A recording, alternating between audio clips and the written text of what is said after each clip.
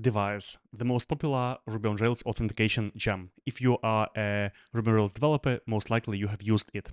And actually, in one of the annual Ruby on Rails surveys, it was rated both the most liked and the most hated Ruby gem. Now, there are lots of threads about is Devise good? Should you use Devise or not?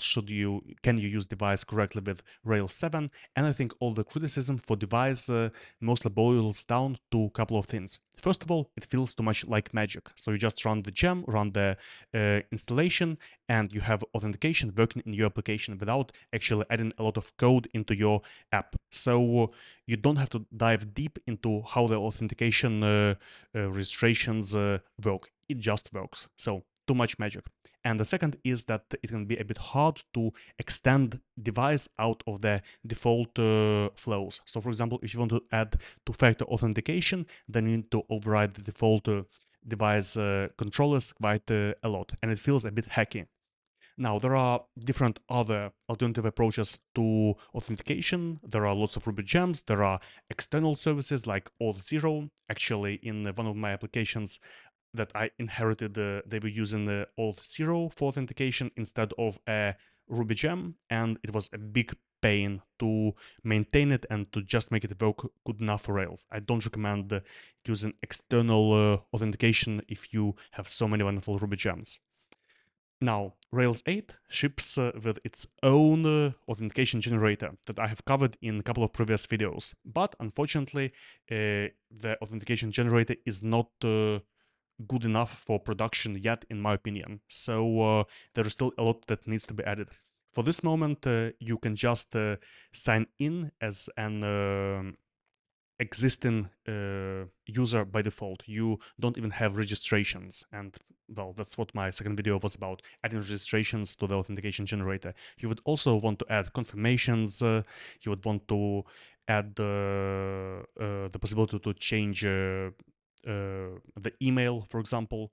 You would want to add the default tests for the authentication, and it's still all lacking from the default Rails 8 authentication generator. So it has all been developed, and maybe someday it will be a very good solution. But until, yeah, and it is supposed to cover a lot of things that the Devise doesn't cover. So with this, you generate all the authentication logic into your application. So you see all the files, you can change the authentication inside your application. You get all the authentication related files.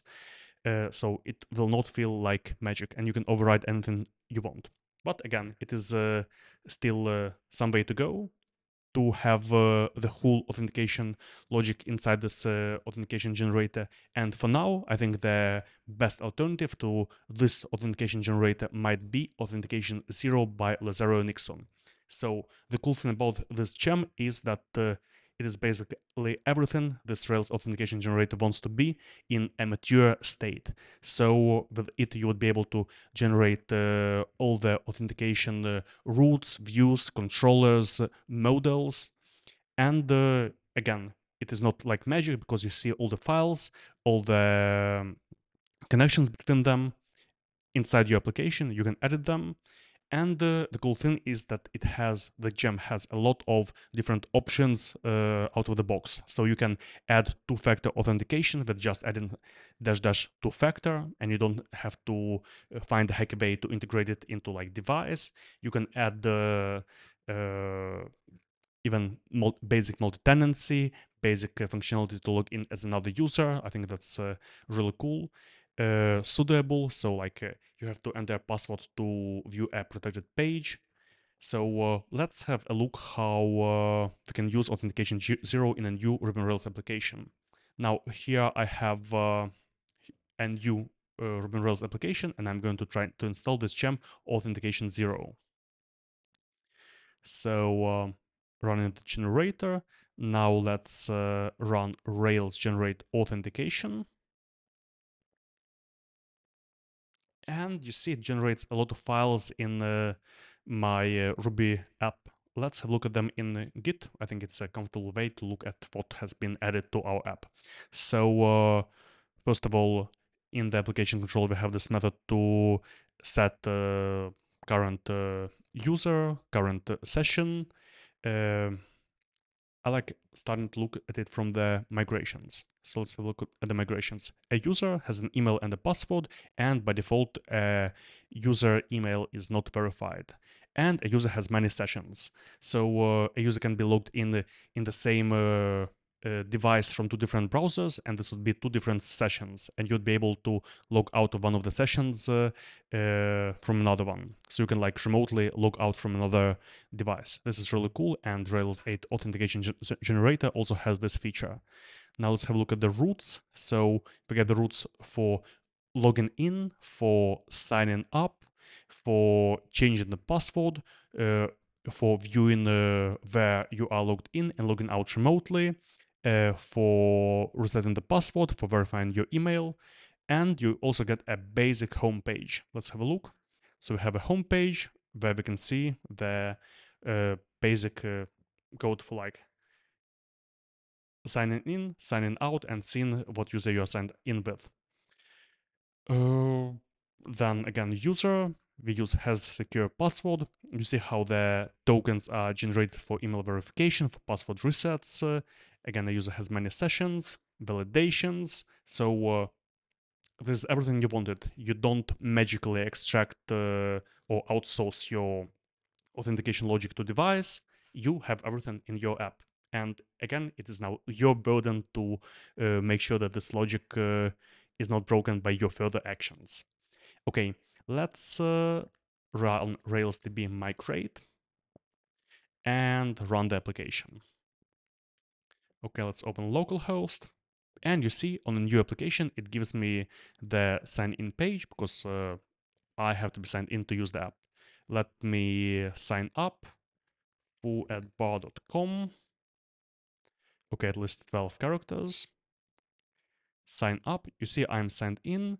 I can go to the console and you see whenever I was signed, I created an account, I get an email to verify my account. So by default, my account is not verified. You can see it in the migration or in the schema. I have this user verified false by default.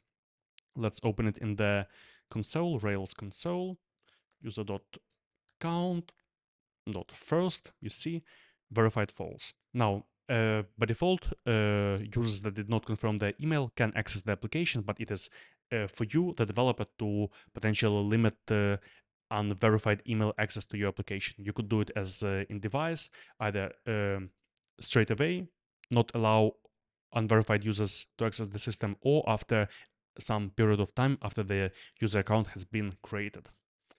Okay, so let's try to open the link below and verify our user.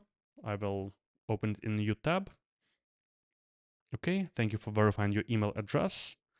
I will go to the console, user first, you see verified true. Okay, I'm signed in as a user. I can change my password. I can change my email, and here's the school tab, devices and sessions. I'm quite sure that the Rails authentication generator down the road is also going to add something like this page.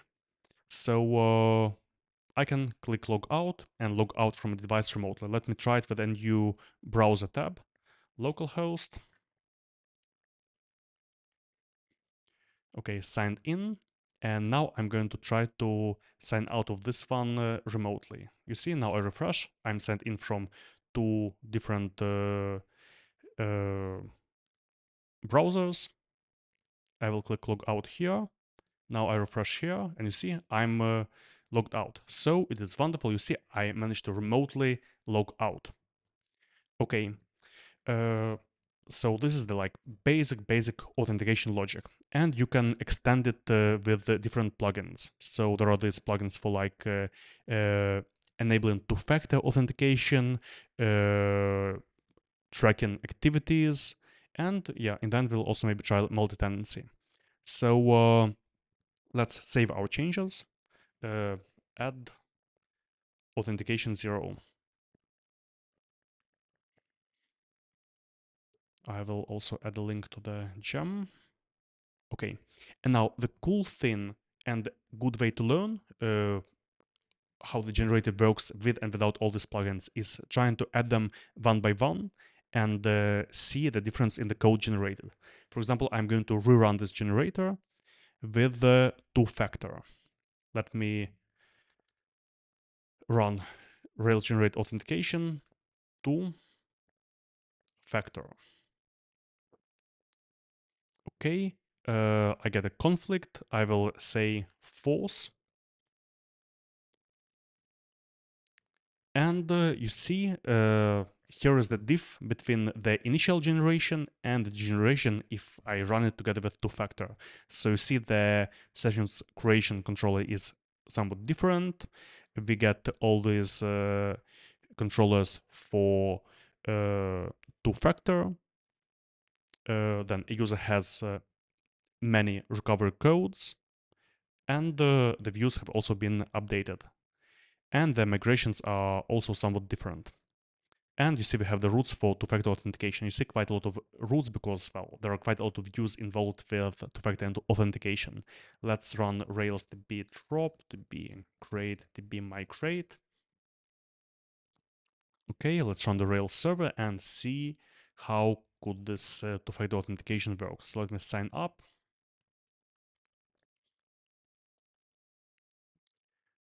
Okay.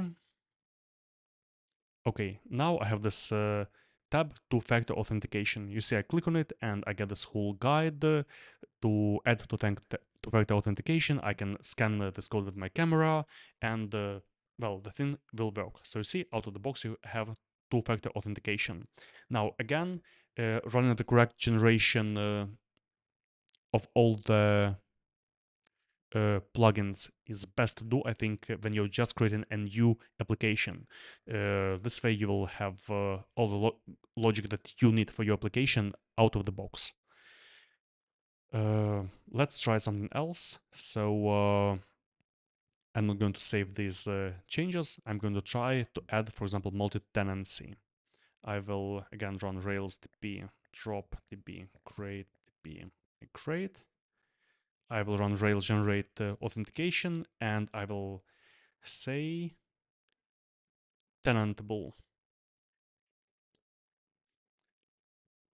and false.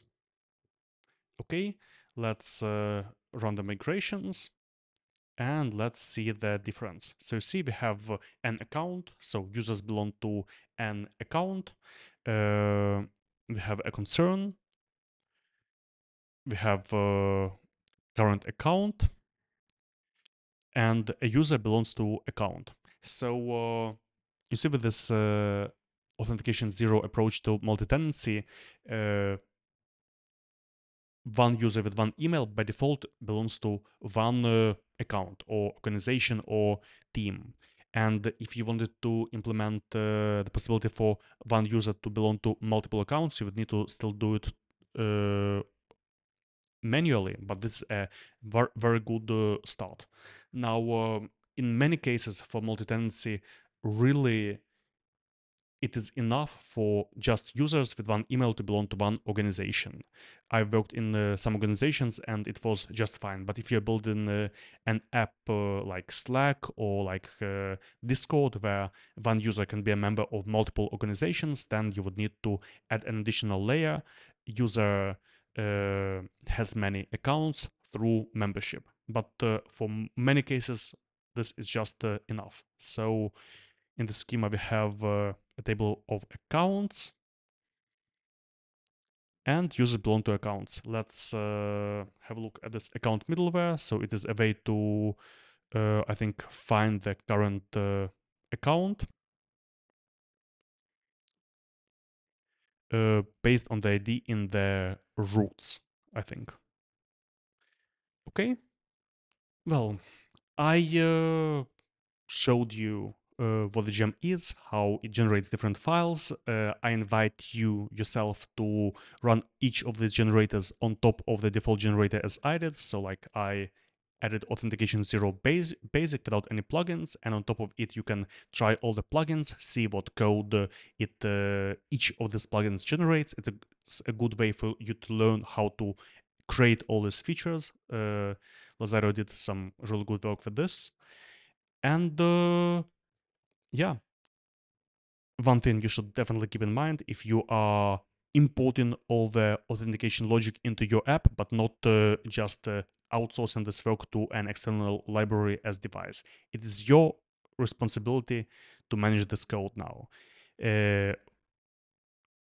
It is not the libraries. It is not like there's no more device that is in the background authenticating all the users. You own the code inside your application and you can override it. And sometimes overriding the default path can lead to errors. So be mindful when rolling out your own authentication and making changes to the defaults, because you can break something unintentionally. Finally, I don't know whether I mentioned it. The gem imports default tests for the generators. So you have broken tests for your authentication flow, and this should make the possibility of errors lower. Anyway, I invite you to try out Authentication-Zero. It is what Rails 8 authentication wants to be in an ideal state.